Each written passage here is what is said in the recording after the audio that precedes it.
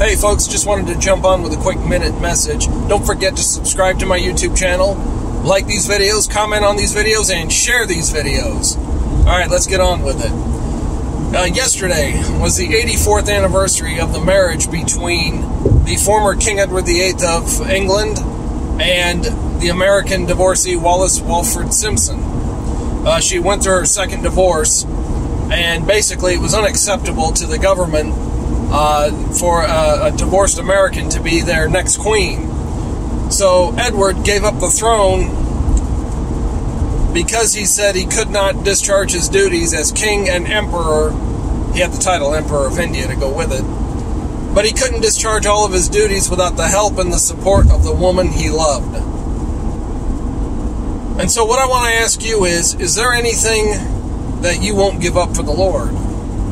He was willing to give up the duties and everything that came with being a king here on earth for a woman. And when it comes to you and the Lord, is there anything that you need maybe to put on hold or give up? Like, is there a job that's preventing you from growing in the Lord? Is there a relationship? Is there a hobby that you pursue that doesn't help your Christianity? If there is something between you and the Lord, let me just give you some encouragement to put it away and make the Lord your first love. And if you were a Christian and you've fallen away, then really, I really want to encourage you to come back to your first love. So that's all I have for right now. Like these videos, share these videos, leave your comments in the comment section below. We'll see you in the next video. I'm out.